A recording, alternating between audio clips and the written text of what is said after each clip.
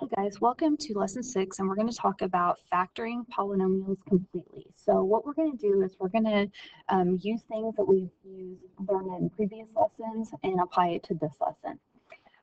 So the first thing to kind of get your mind going is, what are some words for solutions? Like if we solve a polynomial, what could we call that? Well, it can be called any of these things. We've heard it been called zero, like if you're going to find the zero of the function. They're also called roots. And then really, they're the x-intercept. So if I have a polynomial that does this, these are going to be my solutions or my roots or my zeros, and they're the x-intercepts. So the next thing I want to talk about is I'm going to focus on this word. What is a root versus a factor? So let's kind of think about that. So we just said before that a root is like your answer. So you're going to end up with x equals something. So it's your solution. Versus a factor, that's when you break it down into pieces. So you might find the factors, then find the root or the solution to it. So just make sure that when you're answering your problems, you ask yourself, is the problem asking for a root or a solution, or is it asking for a factor? So just don't get those mixed up. So does the answer want a root, or does the answer want a factor? So get that clear before you answer it. And the one last thing that I want to talk about before we really get going is this. So this notation, it trips people up a lot.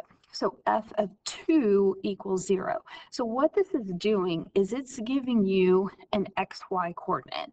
So normally we'd see like f of x equals blah, blah, blah. So that 2, that is your x coordinate. And this 0, that is your y coordinate. So you're going to see that come up, and I just wanted to kind of point that out. Okay, let's go ahead and get started. So you're going to see problems like this, completely factor. So when I think factor, I think of this, the given polynomial, given that x minus 8 is a factor. So essentially what we're going to be doing is dividing this polynomial by x minus 8. And we learned how to do that easily with synthetic division. So I'm going to set this up. So I'm going to have, if this is x minus 8, I'm going to have 8 go in our box. And then I'm just going to set up that synthetic division. And go ahead and do that. You should be pretty good at it by now. Let's see what you get. Okay, so if something is a factor, it has a remainder of 0. So if it had anything other than 0 here, I would say you are a liar. X minus 8 is not a factor. But because it has no remainder, that is true. It is a factor. So I don't have to put the remainder down. I'm just going to put this as my answer. So let's kind of clean it up. And again, it's just the answer to the synthetic division. It's not our final answer. Okay, so I've broken this up into two pieces, and let's just use like normal numbers to kind of wrap our minds around this. So let's pretend I said that, let's see, 4 is a factor of 32. So I'm going to prove that, and I'm going to set it up as 32 divided by 4. Okay, and I figure out that that's 8. So instead of saying 32, I'm going to break it up in these two pieces, 4 times 8. And so basically that's what I'm doing right here. I'm breaking it up, this times this equals this. And so we're just making it look different. Again, factoring, you're just breaking it up into smaller pieces. So anytime you have a quadratic, if it is factorable, we are able to break that down. So I don't really care about this x minus 8. I'm just going to drop it and kind of ignore him. But I'm really focused on this right now. So see if you just had that, if you can factor that. Okay, so hopefully you can see that 2 factors of 8 that add to give you 6. And so that's 4 and 2. So I broke it up into x plus 4 and x plus 2.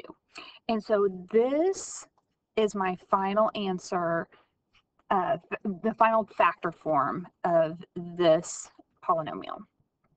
So that's what we're going to be doing.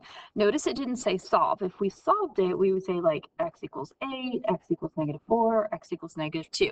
But it doesn't say that. It just says to factor it.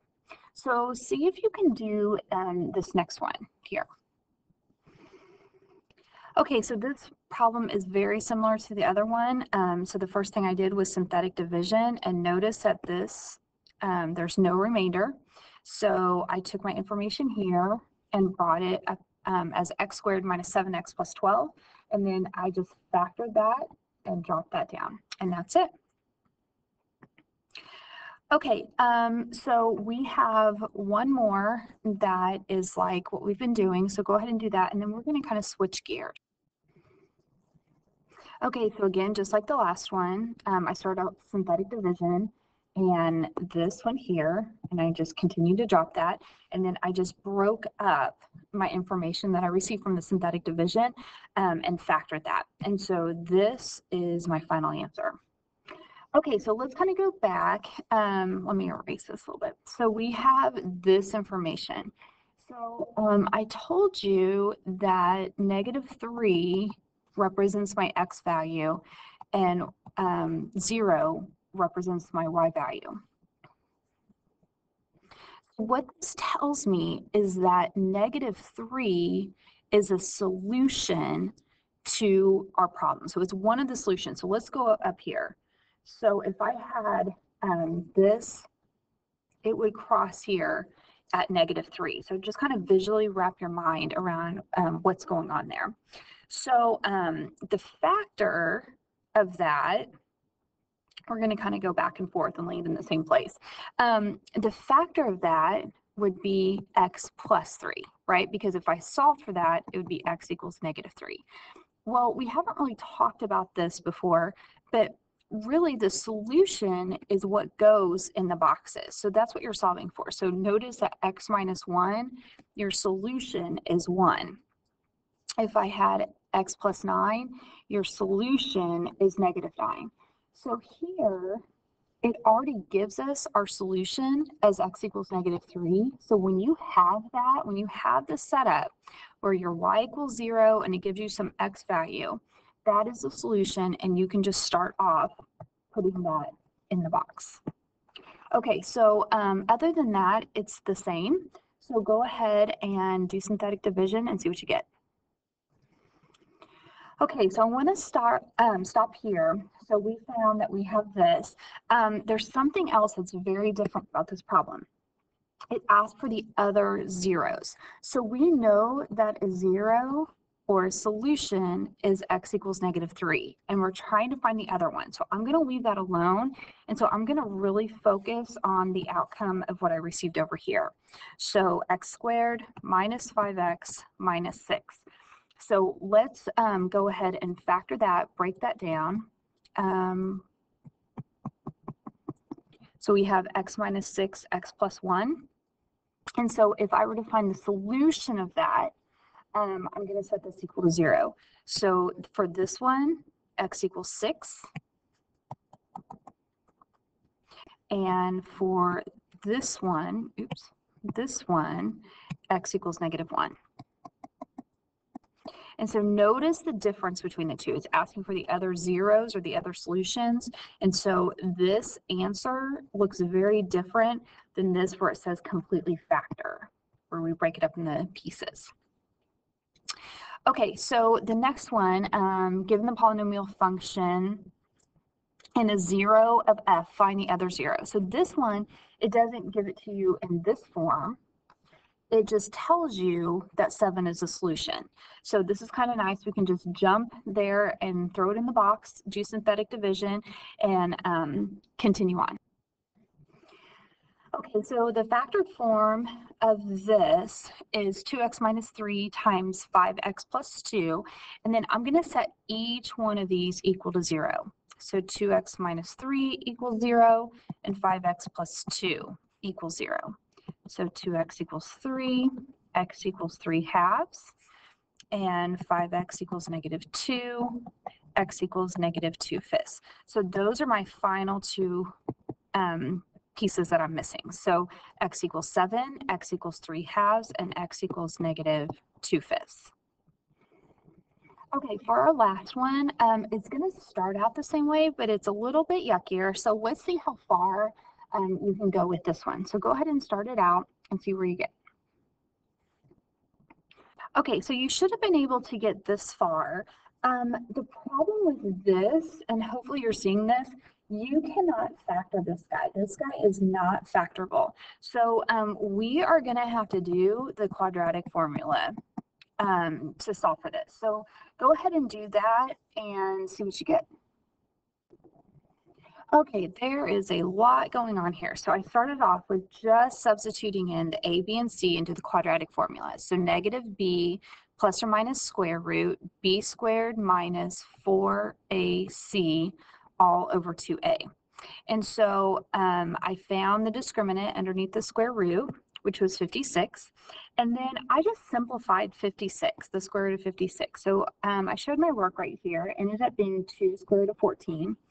And I ended up with this setup. And so make sure that you're kind of able to look at this as two different fractions. So negative 8 over 4, which is negative 2, and then plus or minus this 2 over 4, which is 1/2. So there's like 1/2 if you need to put that there. So this was my final answer, but it's not really answering the question up here. So remember it said find the other zero. So we have x equals 9, and then notice this guy. These are two other answers. So I have -2 plus -2 plus square root of 14 over 2, and -2 minus square root of 14 over 2. So these are my three answers, my three solutions for this polynomial. And we are done.